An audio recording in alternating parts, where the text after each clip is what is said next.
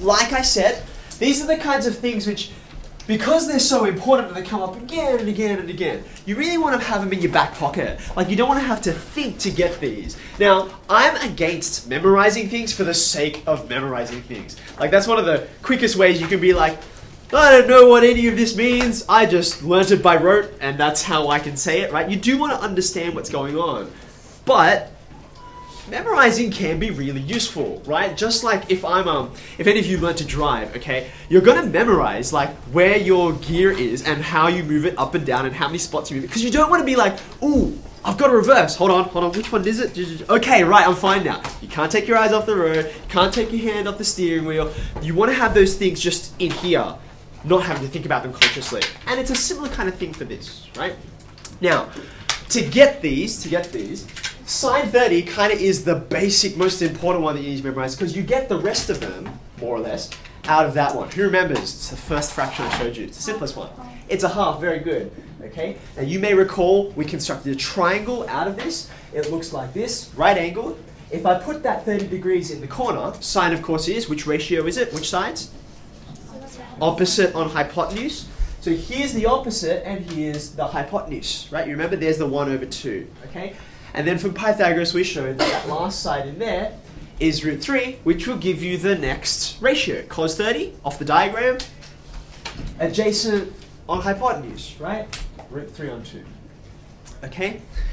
Once you reach 45 degrees, you need that other triangle, right? If I've got the right angle again and 45, what does that mean up in the top corner? For that angle? Also 45. So this is our isosceles right angle triangle that we got here, right?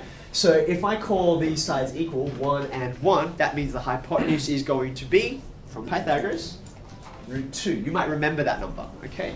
So therefore, cos 45, adjacent on hypotenuse, it's 1 on root 2. Tan 60, we can return to our first triangle for that one. What ratio of sides is tan? What ratio is it? So toa, opposite on adjacent. There's 60 up there, right? So you're going to get opposite on adjacent. It's just root 3, yeah? Okay, excellent. Now, I went around and had a look at how you're going with these graphs. Can I say as well, you remember when I showed you that first sheet on the first day last week, I said, okay, here's the U10 5.3 course, here's the 2-unit course. And then I drew all these links, right?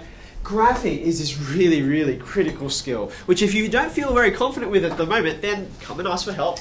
That's why I'm here, okay? But you must ask for help if you don't feel confident. You cannot leave this skill behind. It'll be a little bit like, you know, my son, he's learning to read, okay? And they learn sight words like cat and dog, right? They learn that kind of at the same time as they learn letters, okay? So like individual letters which make up words. Now he can do that for a little while and not know what the letters in a word are, but still recognize the word.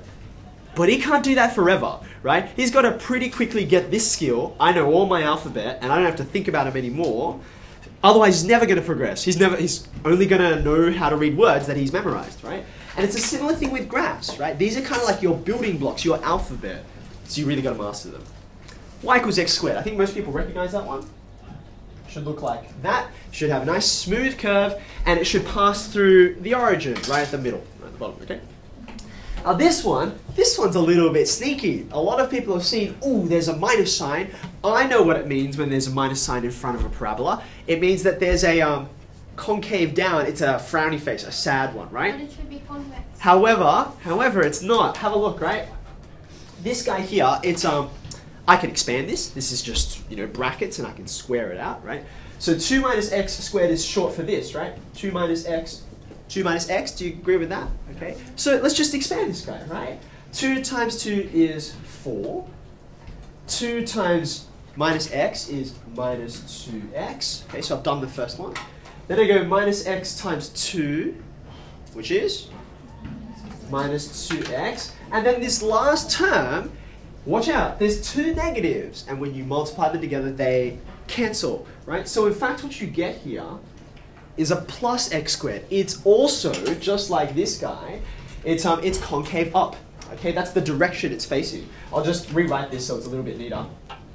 That's what you're used to seeing, okay? So watch out there, there's a bit of a trap. Now, therefore, what does it look like? when I have a look at the root, right, x equals 2 is going to be what I'm going to get instead of x equals 0 in there. So this is the shape I'm going to have. Okay, you can quickly test out if you like. If you substitute in, if you put in the value x equals 2 here, you'll get 2 minus 2, which is just 0, right? And that's why I'm right there on the axis, okay?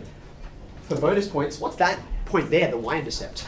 It's 4, and you can read it off straight away. Once I've expanded it, there he is, right there, okay? Because the way you get the y-intercept is, how do you find the y-intercept of a function? Like when you just, if it's something really random, not something nice and neat like this, how do you go about finding the y-intercept? You let, does anyone remember? You let x, you let them be 0, because on the y-axis, all of these points here, x is equal to 0, right? But when x is equal to 0, these guys just disappear. X squared disappears, 0 squared. 4 times 0, I don't care. Anything times 0, still 0, disappears, and you just get left with that guy, the 4, okay? So, there's your graph.